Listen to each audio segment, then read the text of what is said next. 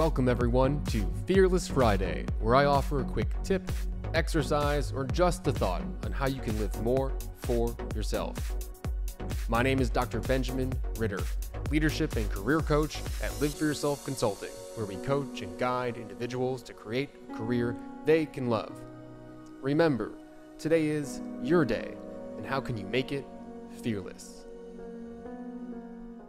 You might have heard before to trust your gut and your feelings. Well, they may be steering you wrong, especially when you're trying to do something new. Watch this quick video to figure out why and what to do about it. Hey everyone, my name is Dr. Benjamin Ritter. I am the author of the book Becoming Fearless and founder of Live For Yourself Consulting, where we coach and guide leaders to become the leaders of their own career.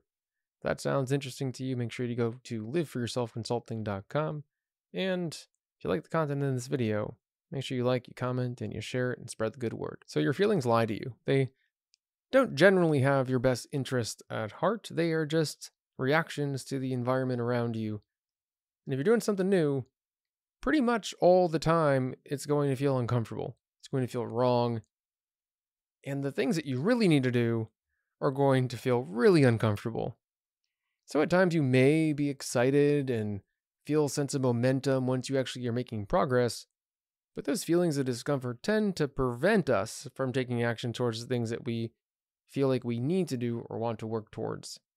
And so if we trust our feelings, then generally what's going to happen is we're not going to take action and we're not going to get to the good feelings, which come when we make progress, right? That's when dopamine gets released, when we're actually working towards a goal.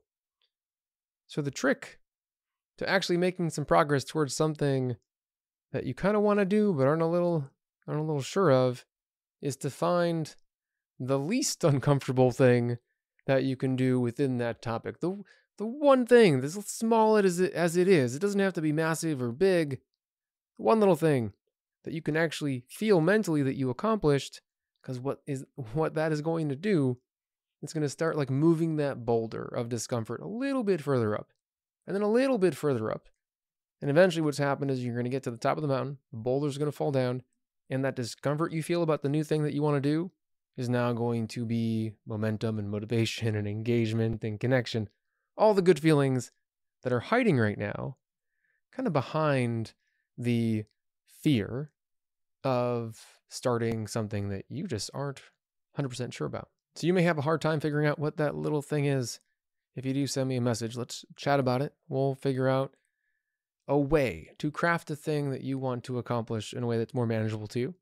Or just talk to a friend, a mentor, be like, well, how would you go about this? Or if you had to take one little step towards this, what would you do?